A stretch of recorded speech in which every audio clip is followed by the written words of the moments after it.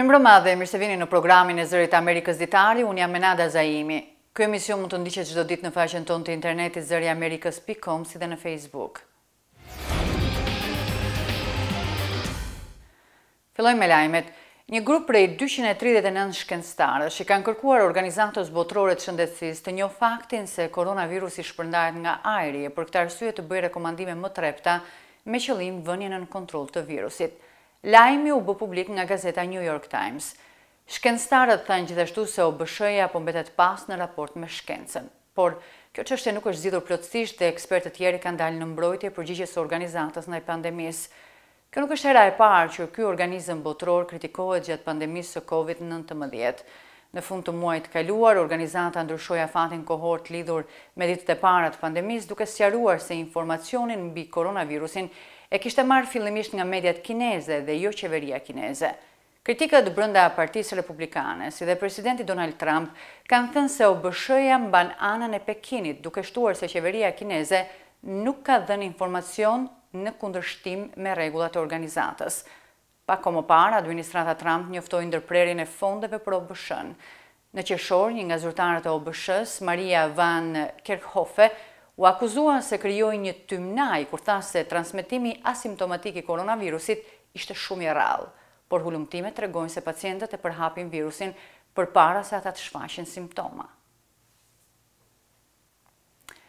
Novaking, një nga kompanitë kryesore farmaceutike në garën për të zhvilluar një vaksinë për COVID-19, do të marrë $1.6 miliard nga programi i qeverisë amerikane për të zhvilluar vaksinën e saj eksperimentale. Fondet do të ndihmojnë kompaninë të kryejë testimin, prodhimin e një vaksine të mundshme të koronavirusit në Shtetet e Bashkuara, si dhe tregtimin me qëllimin që të sigurohet shpërndarja e 100 milion dozave deri në janar të vitit 2021.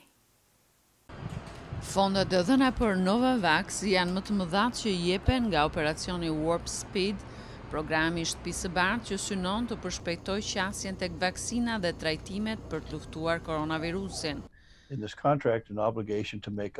Këto fonde do të sigurojnë prodhimin e 100 milion dozave, të cilat do të shpërndahen duke filluar nga 3 mujori i 4 të këtij viti dhe mund të përfundojnë deri në janar ose shkurt të vitit të ardhshëm.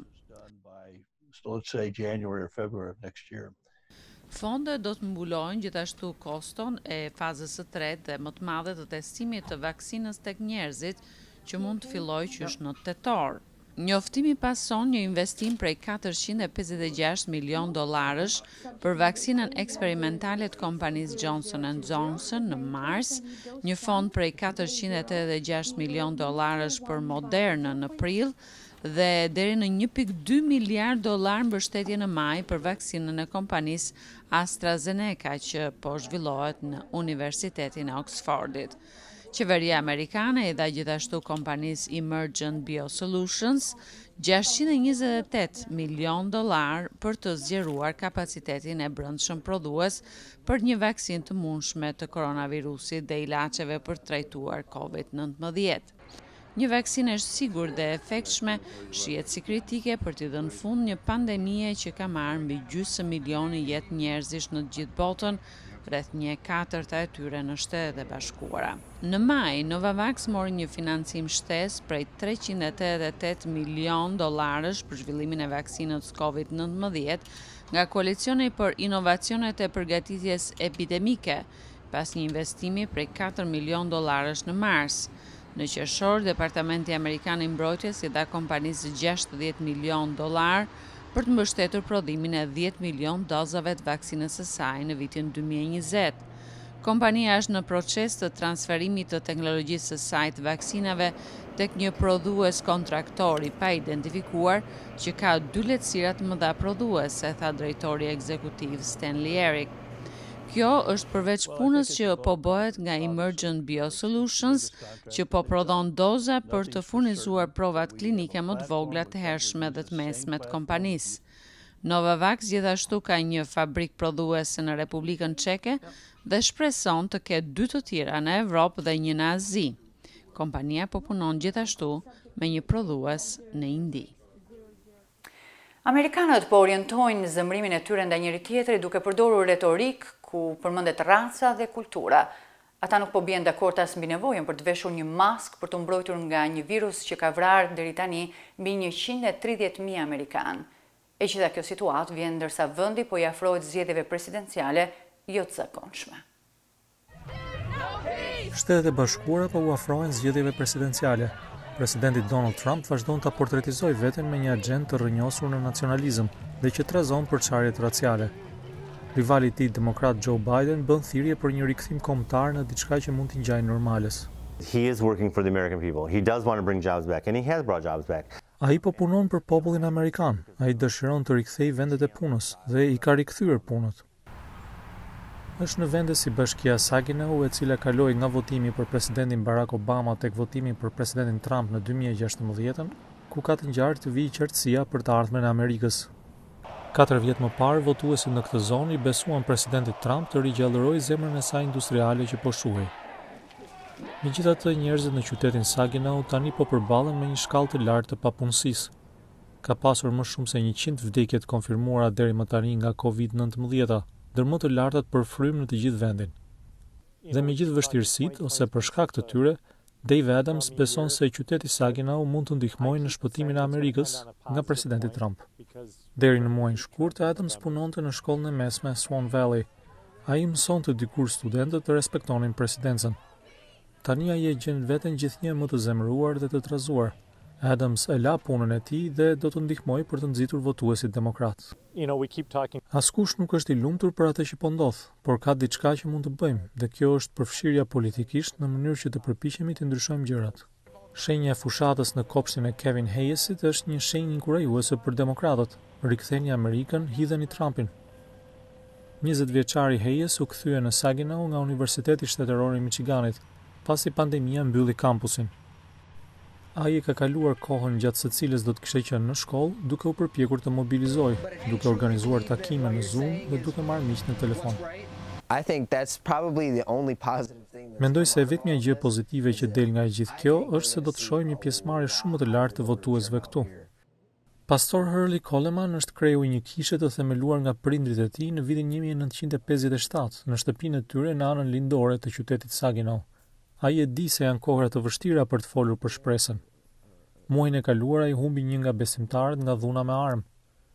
Shumë në kongregacionin e tij po përpiqen të bjetojnë me punë me paga të ulta, ose si punonjës në vijën e parë të sistemit shëndetësor. Ai nuk ka kryer një predikim në person për disa javësh, por ka marrë pjesë në 3 marshime që nga muaji i kaluar. Gjatë protestave të fundit ishte hera e parë që ai kishte parë që afrikano-amerikanëve të bardhë marshojnë së bashku në Saginaw për barazinë racore. Ata ecën së bashku duke kaluar urën mbi lumin Saginaw për të bërë thirrje për ndryshim. E bëri atë të mendoj se ky mund të jetë një moment i trazirave të atilla, saqë edhe barrierat e vjetra bien dhe përçarjet largohen. I am incredibly hopeful because of this swell of enthusiasm and energy. Kam jashtëzakonisht shpresë për shkak të kësaj mbledhjeje entuziazmi dhe energjie që gjendet në rrugë, që është në komunitetet tona tani. That's in the streets now, that's in our community.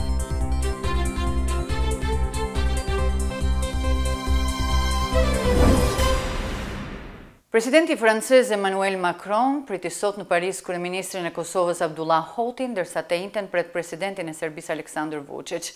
Të premten së bashku me kancelaren gjermane Angela Merkel do të zhvillojnë një videokonferencë me 2 udhëheqësit e Kosovës dhe Serbisë, duke i paraprirë rifillimit bisedimeve të dielën në Bruksel. Analistët politik në Kosovë thonë se pa një bashkërendim ndërmjet vendeve të Bashkimit Evropian fillimisht dhe pastaj edhe me Shtetet e Bashkuara, rifillimi i bisedimeve vështirë se mund të sjellë ndonjë rezultat. Nga Prishtina njofton korrespondentja jon Edlira Blaca. Presidenti francez Emmanuel Macron priti sot në Paris kryeministrin e Kosovës Abdullah Hotit, takimi i parë në kuadër të zhvillimeve të kësaj jave që pritet të shënojnë rifillimin e bisedimeve Kosovë-Serbi me ndërmjetësimin e Bashkimit Evropian. Përveç një video regjistrimi të publikuar nga zyra e kryeministrit Hotit deri në përgatitjen e këtij materiali, nuk janë dhënë hollësi rreth takimit të sotëm. Të njëjtën presidenti Macron do të pres në Paris edhe presidentin e Serbisë Aleksandar Vučić. Të premtëm, presidenti francez dhe kancelaria gjermane Angela Merkel do të zhvillojnë një videokonferencë me kryeministrin Hoti dhe presidentin serb Vučić, të cilët të dielën në Bruksel do të ulen përballë njëri tjetrit në takimin e parë mes palëve që nga vjeshta e vitit 2018. Por çfarë mund të pritet nga rifillimi i këtyre bisedimeve? Analistët politik në Kosovë thonë se procesi i ndërmjetësuar nga Bashkimi Evropian nuk ka arritur të përmbush synimin kryesor për normalizimin e marrëdhënieve ndërmjet të dyja vendeve.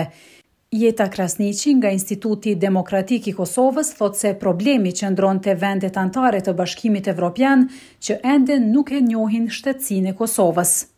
BE-ja në vetvete ka përfaqësohet nga politika jashtme e përbashkët nëpërmjet përfaqësuesit të lartë, por e dim që rol primar dhe kryesor edhe në politikë të jashtme kanë shtetet anëtare. Dhe duke qenë se BE-ja ka ndërlidhur çështjen e bërjes së paqes, ta them ashtu, në mes Kosovës dhe Serbisë, edhe me procesin e zgjerimit dhe ofrimit të perspektivës evropiane për këto dy vende, është më së nevojshme që shtetet anëtare të BE-s të japin një mbështetje më të madhe ndaj këtij procesi që shkon përtej vetëm lehtësimit të thjeshtë të procesit apo ofrimit të tryezës së vullnetit të mirë, por të ofrojnë garanca. Zonja Krasniqi tha se ndryshimi i qasjes së shteteve jonjose duhet të bëhet përmes angazhimit më të madh të dy fuqive më të mëdha evropiane, Francës dhe Gjermanisë. Plani për rifillimin e bisedimeve të ndërmjetësuara nga Bashkimi Evropian u publikua pak ditë pasi që Prokuroria e Posaçme për Kosovën me seli në Hag publikoi njoftimin për ngritjen e akuzave ende të pakonfirmuara ndaj presidentit të Kosovës Hashim Thaçi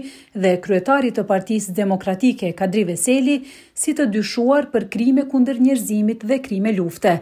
Publikimi i akuzave u bë në prag të takimit Kosovë-Serbi në shtëpinë e bardhë që planifikohej të mbahej më 27 qershor, me ndërmjetësimin e ambasadorit Richard Grenell, i dërguar i posaçëm i presidenti Donald Trump për bisedimet e paqes Kosovë-Serbi. Ambasadori Grenell paralajmëroi se së shpejti do të caktohet një datë e re e takimit.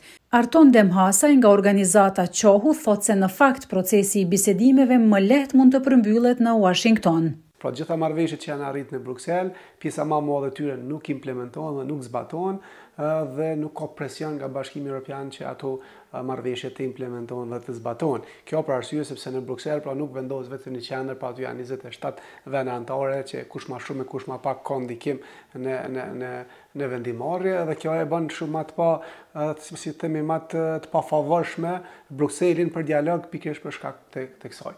Pra Washingtoni ka dozën e presionit shumë më të madhe edhe mund ta përdorë atë edhe mund t'i obligojë shtetet që të respektojnë çfarë do marrëveshje që del nga dialogu. Po një gjë është më së qartë që duhet të ketë një bashkërendim dhe një mbështetje të SBA-va për këtë proces. Veçanërisht duke parë që vetë BE-ja është e ndarë rreth pozicionit të saj kundrejt Kosovës dhe duke ditur dhe historikun e zhvillimeve të gjitha proceseve negociatore në cilave Kosova dhe Serbia ka kaluar. Pa SBA është të vështirë të shihet se si mund të arrijmë edhe në antarësimin e OKB që është qëllimi i Kosovës. Vëzhguesit thonë se zhvillimet e fundit pasqyrojnë mungesën e një bashkërendimi transatlantik rreth Kosovës dhe publikimi i akuzave në prag të takimit në shtëpinë e bardhë ishte goditje ndaj nismës amerikane për rifillimin e bisedimeve. Bisedimet Kosovë-Serbi të ndërmjetësuara nga BE-ja që filluan në vitin 2011 siguruan një varg marrëveshjesh, pjesa më e madhe të cilave nuk janë zbatuar deri tani. Për Zërin e Amerikës, Edlira Blaca, Prishtinë.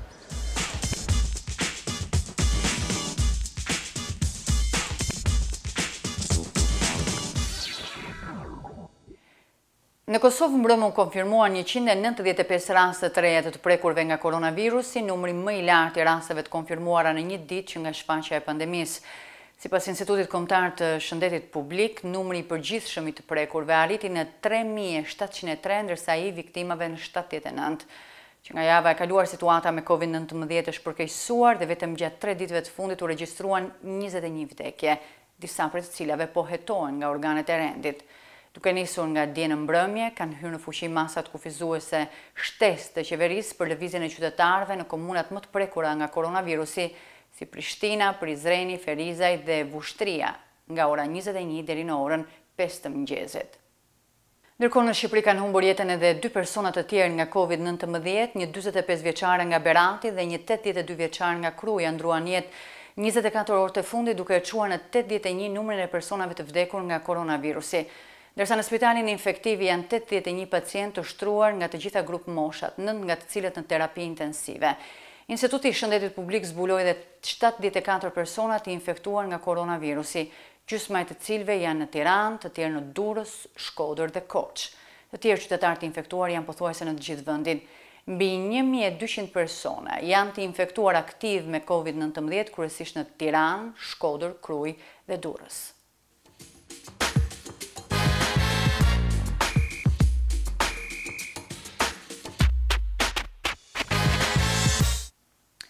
Me 7 vota pro dhe 2 kundër, gjykata e lartë vendosi më 25 qershor se azil kërkuesit të cilëve u është mohuar aplikimi për status nga zyrtarët e emigracionit nuk kanë të drejtë të apelojnë vendimin në gjykatë federale.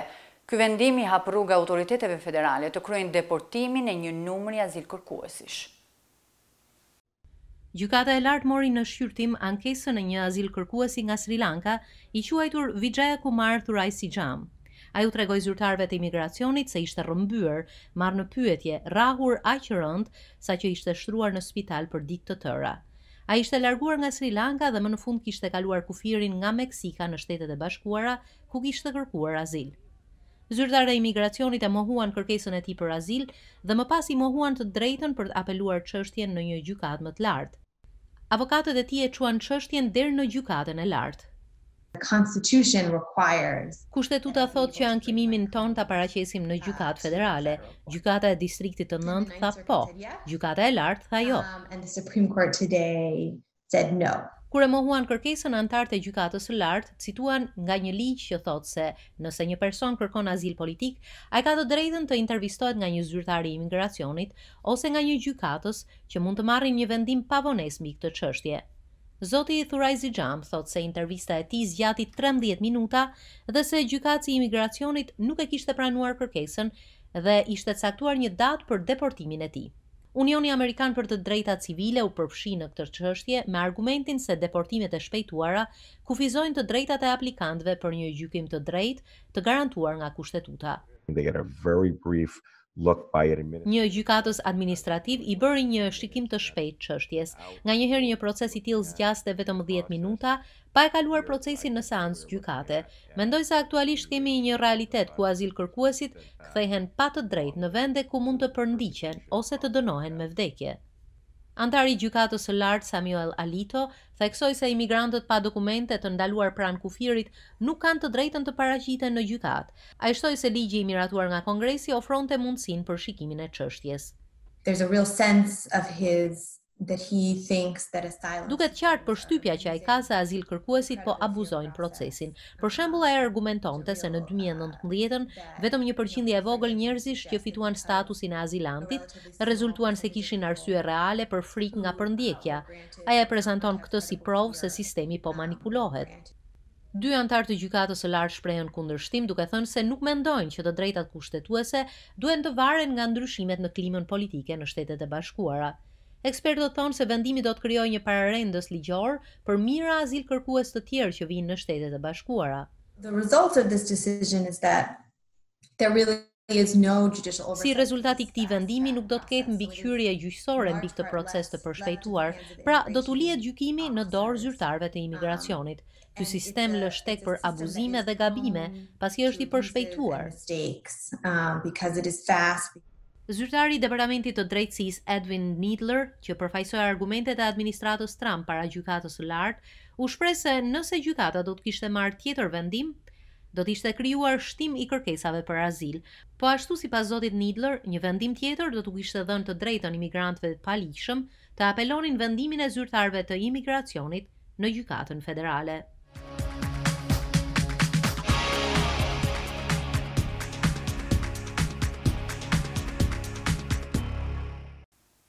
Kevin Mayer, ishte ekzekutiv i kompanisë Disney, së fundmi ka marrë detyrën e shefit ekzekutiv të kompanisë TikTok. Ai duhet të bindë ligjvënësit, regulatorët dhe konsumatorët amerikanë se ata mund t'i besojnë aplikacionit në pronësinë kineze me të dhënat e tyre, një përpjekje që analistët thonë se nuk do t'jetë e lehtë. TikTok është kritikuar për një kohë të gjatë duke u konsideruar si një kërcënim për privatësinë e përdoruesve të saj dhe sigurinë kombëtare të Shteteve të Bashkuara.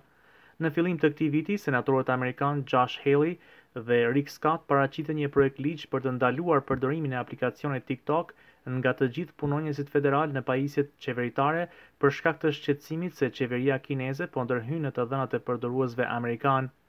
Analistët thonë se ky është një rrezik real. When I think about the risks of, Mendoj se ka rreziqe nga shkarkimi ose përdorimi i këtyre aplikacioneve nga Kina. Rreziku është se Partia Komuniste e Kinës mund të vendosë të shfrytëzojë ato në rast emergjence dhe në ato raste ata mund të shikojnë ligjet e tyre të inteligjencës kombëtare dhe t'ua kërkojnë kompanive të dhënat. national intelligence laws and ask companies for data. Në deklaratat e saj, kompania TikTok thotë se e merr seriozisht privatësinë dhe është e angazhuar në përpjekjet për të garantuar sigurinë e të dhënave të përdoruesve të aplikacionit të saj. TikTok tani ka një shef ekzekutiv amerikan, 58 vjeçarin Kevin Mayer, i cili është gjithashtu shefi i operacioneve në kompaninë si motor ByteDance. Por ndërsa zoti Mayer është amerikan, disa ekspertë thonë se ai do të japë llogari drejtuesve kinez të kompanisë. It could go either way. He could end up being a puppet. Ai mund të përfundojë si një kukull ose një drejtues real i kompanisë ByteDance, duke marrë parasysh pozitën e lartë që ai kishte në kompaninë Disney dhe për shkak të ambicieve dhe vizionit të madh të kompanisë TikTok, drejtuesit e kompanisë ByteDance vërtet mund të vendosin që ta respektojnë zërin e tij dhe ta marrin seriozisht kontributin dhe strategjinë e tij. And takes his input and augments its strategy.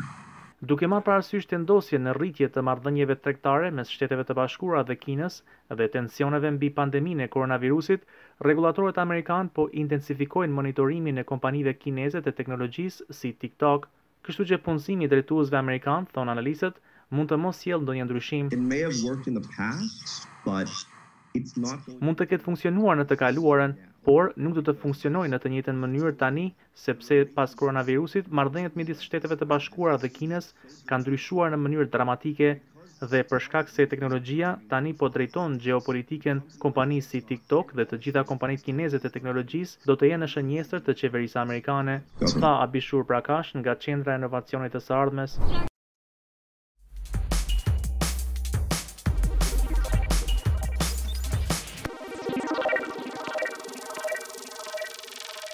Shtetet e Bashkuara të Amerikës, Emiratet e Bashkuara Arabe dhe Kina kanë në plan të lëshojnë secila anije hapësinore robotike drejt planetit Mars. Planeti i kuq prej shekujsh ka më gjepsur njerëzimin, por vetëm në 6 dekadat e fundit shkencëtarët kanë mësuar më shumë rreth tij. Marsi, planeti i 4 në sistemin tonë diellor, është sa gjysmë e madhësisë së Tokës. Planeti ka një diametër prej afro 6760 kilometrash dhe ka dy hëna të quajtura Phobos dhe Deimos. Temperaturat shkojnë nga -140 gradë Celsius në 30 gradë Celsius. Graviteti është 62.5% më i vogël se sa në Tokë.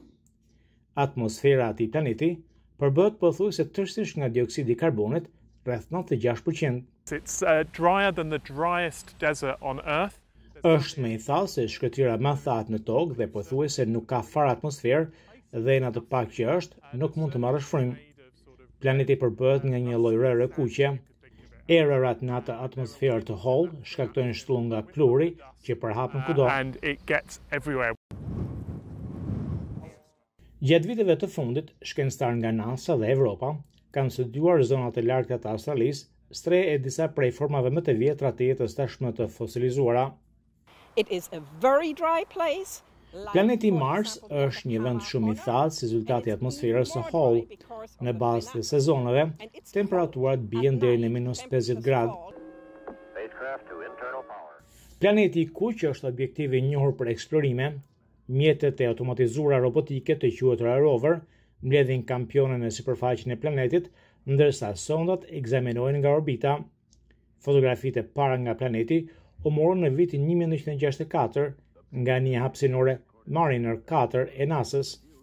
Që nga viti 1976, shkencëtarët kanë kërkuar të gjenë molekula organike në Mars. Pas 15 vitesh kërkimesh gjeologjike, roveri Opportunity i NASA-s, i pajisur me kamera dhe instrumente për analizimin e shkëmbimeve të dheut, vitin e kaluar u njoftua se kishte pushuar së funksionuari. Arritja më e madhe ishte zbulimi i provave se Marsi në lartësi kishte patur ujë të rrjedhshëm në sipërfaqe dhe mundësisë për të mbështetur jetën e mikrobeve. When we flew past Mars with a Mariner... Fluturimi i parë mbi Mars në vitin 1964 tregoi disa kratere dhe shtërpsi. Kamerat atëherë nuk kishin qartësinë e dur për të parë detaje. Më vonë, kur dërguam 2 automjete robotike në sipërfaqen e planetit, e kuptuam më mirë përbërjen gjeologjike. E dim që shkëmbëjnë kanë përbërje elemente si hekuri, kalciumi, magnezi, që janë shumë të rëndësishme për të krijuar një midis. Shkencëtarët besojnë se planeti Mars dikur ka qenë krejt ndryshe dhe ndoshta ngjashëm me Tokën. Copra akullit të vënë re në Mars lënd kuptohet për një të kaluar me ujë në atë planet. We can assume that Mars once had a thicker... Mund të supozojmë se Marsi dikur ka patur një atmosferë më të trashë. Prova gjeologjike në sipërfaqen e planetit tregojnë që ka patur ujë të rrjedhshëm. Pra ne mund të imagjinojmë se planeti Mars dikur ka patur të paktën ujë. Shkencëtarët e NASA-s njoftuan se mjeti robotik Curiosity kishte gjetur molekula organike të ruajtura në shtratën 3 miliard vjeçar të një liqeni.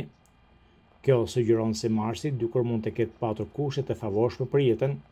Shkencëtarët po ashtu konfirmuan shtimin e gazit të metanit në atmosferën marsiane. Hullumtuesit thonë se nuk mund të përjashtojnë mundësinë e një burimi biologjik. Shkencëtarët pajtohen mbi nevojën e anijeve më të fuqishme hapësinore dhe sjelljen e kampionëve në tokë për studime që të provohet nëse organizma të vegjël, si bakteria, kanë ekzistuar ndonjëherë në planetin e kuq. In our lifetime, we actually can see humans land and work on Mars. China's looking for life. India will be looking for life. Kina, India, NASA dhe Agjencia Evropiane e Hapësirës po kërkojnë të zbulojnë nëse ka jetë në Mars. Janë të gjitha këto vende që po bëjnë kërkime dhe nëse gjejmë jetë atje, atëherë lind pyetja se çfarë do të bëjmë atje. Shkencëtarët nga Emiratet e Bashkuara Arabe, Kina dhe Shtetet e Bashkuara shpresojnë që të marrin më shumë të dhëna ndërsa misionet e tyre nisen drejt planetit të kuq nga fundi i këtij muaji. Në mbyllje u rikthehemi lajmeve. Një grup prej 239 shkencëtarësh i kanë kërkuar organizatës botërore të shëndetësisë të njohë faktin se koronavirusi shpërndahet nga ajri e për këtë arsye të bëjë rekomandime më të rrepta me qëllim vënien në kontroll të virusit. Lajmi u bë publik nga gazeta New York Times. Shkencëtarët thanë gjithashtu se OBSH-ja po mbetet pas në raport me shkencën, por kjo çështje nuk është zgjidhur plotësisht dhe ekspertë të tjerë kanë dalë në mbrojtje përgjigjes organizatës ndaj pandemisë. Kjo nuk është hera e parë që ky organizëm botëror kritikohet gjatë pandemisë së COVID-19. Në fund të muajit kaluar, organizata ndryshoi afatin kohor të lidhur me ditët e para të pandemisë, duke sqaruar se informacionin mbi koronavirusin e kishte marrë fillimisht nga mediat kineze dhe jo qeveria kineze. Kritikët brenda Partisë Republikane, si dhe presidenti Donald Trump, kanë thënë se OBSH-ja mban anën e Pekinit, duke shtuar se qeveria kineze nuk ka dhënë informacion në kundërshtim me rregullat e organizatës. Pa kohë më parë, administrata Trump njoftoi ndërprerjen e fondeve për OBSH-n. Në qershor, një nga zyrtarët e OBSH-s, Maria Van Kerkhove, u akuzua se krijoi një tymnaj kur tha se transmetimi asimptomatik i koronavirusit ishte shumë i rrallë, por hulumtimet tregojnë se pacientët e përhapin virusin përpara se ata të shfaqin simptoma. E kemi përfunduar këtu ditarin për sonte, i cili u regjistrua paraprakisht. Ditari mund të ndiqet çdo ditë në faqen tonë të internetit zëriamerikës.com, si dhe në Facebook. Miropafshim.